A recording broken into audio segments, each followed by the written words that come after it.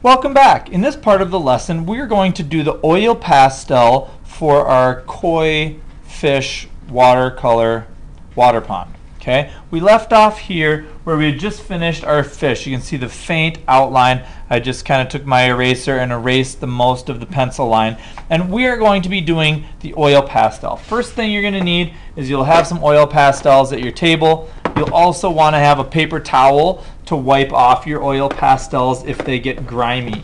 Sometimes after sitting in the boxes, the oil pastels can get a little grimy, and you might want to wipe them off on your paper towel so that you can get a nice clean color before you start drawing with them. Also, you might want to have a paper towel sitting out so that once you get done with the part of your painting, you can set it over your oil pastel so you don't get the oil pastels on your fingers. Okay? Now, some concepts we're going to talk about first is the idea of shape. Okay? In our picture, you're going to notice that the shapes of the colors on our koi fish are all amorphous shapes. What are they called? That's right, amorphous shapes. We're most familiar with geometric shapes, shapes like triangles, circles, rectangles, math shapes. But in our picture, we're going to use amorphous shapes, which are kind of like blobs. They aren't really definable shapes like a geometric shape is. Okay? And I challenge you to be using amorphous shapes for your colors. Then we're going to talk about pressure. Okay? When you use an oil pastel, you want to make sure that for this assignment, since it's a watercolor, that you want to use hard pressure. So if we think about light pressure and we're just pushing down a little bit like this, you can see the whiteness of the paper showing through. But when you press hard, you want to press really hard and squish all the oil pastel into the paper. So you can see the difference between pressing hard and pressing light. You can see that in my picture where I pressed hard, it will be really bright and vibrant, which is what we want. Now, along with that pressure comes blending. Okay, we're going to be using some blending here. You can see it the most where I've got the black and the white and the orange and the white coming together. And so I'll use a little bit of black just for this part of the demonstration. If you're trying to blend and you're not having enough pressure, okay, you're not going to have enough oil pastel to smear together, and it won't look very nice. Whereas if you press really hard with your oil pastel, you'll have two nice strong areas of color, and then you can use your finger to either blend them together to smooth out that line, or sometimes you can even just use the oil pastel itself to kind of smear the line so that you have a smoother transition from one color to the next. So blending is going to give you a smooth transition from one area to the next, and to do that you need to have hard pressure, not light pressure on your tools. Okay, so getting started, we're going to take this picture and kind of reproduce it here.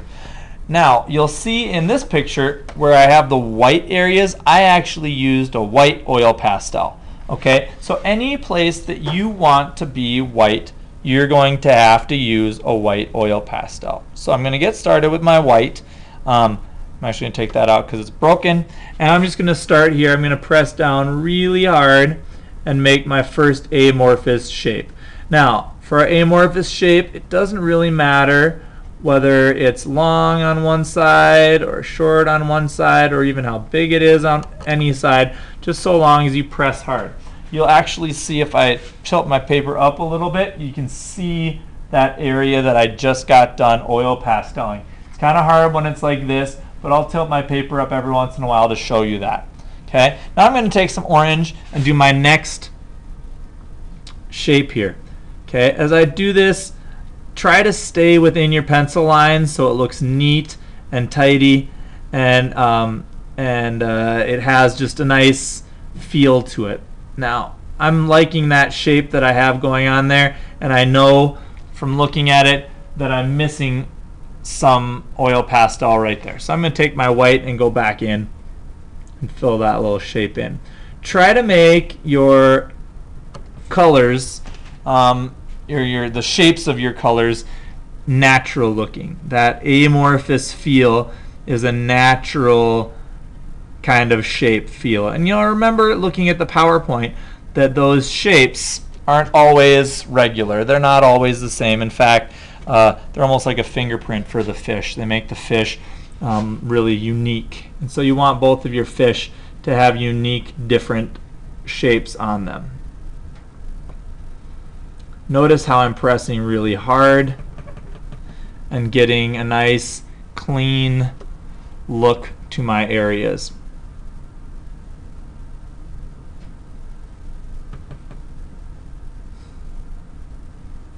If your oil pastel gets dirty while you're oil pasteling, you can always take a leftover paper towel and kind of wipe that off. Keep your fingers clean too. I'm actually going to go like this to set my hand on.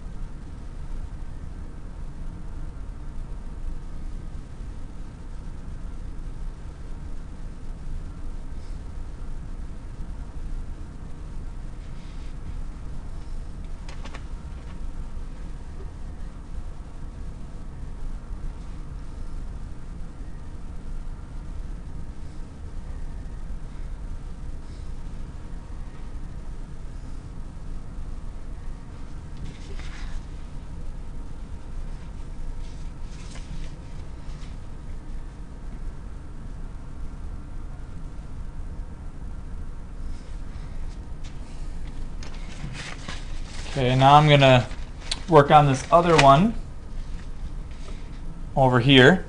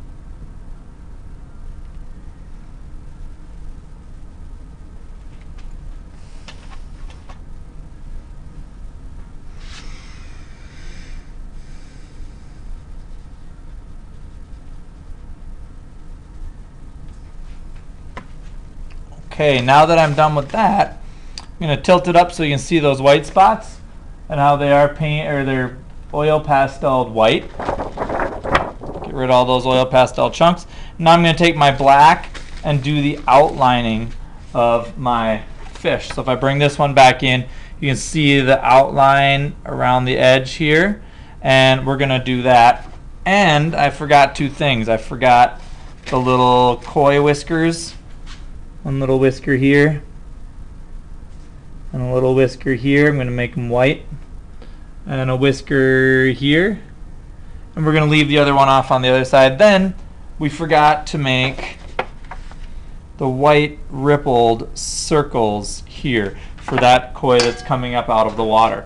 So I'm going to make one ripple going around this, and I'm going to make it thicker in the middle and a little thinner out by the edge. You can kind of see it there. And then I'm going to make the next one a little bigger. I'm going to pretend that I go off my page. You can kind of see how I'm going off my page there just to help you see it. And this one you really want to press down super hard so you can make sure that when the watercolor goes over the top of it, it's going to be nice and solid. So there's my ripples of that koi coming up to the top. Now I'm going to start my outline, and of course my eyeballs here that I forgot. Okay, here's my two eyeballs and my outline. Here we go.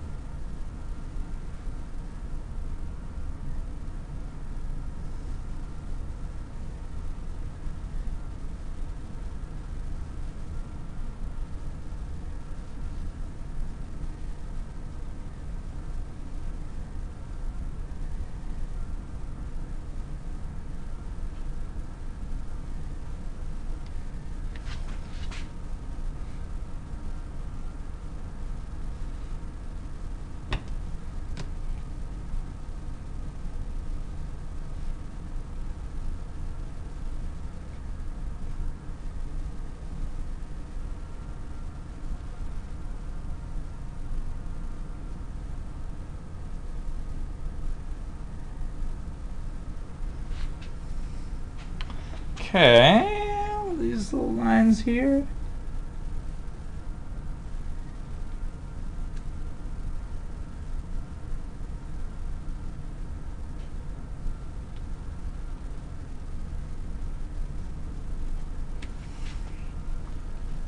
Good, and that concludes our oil pasteling for our koi fish pond watercolor project.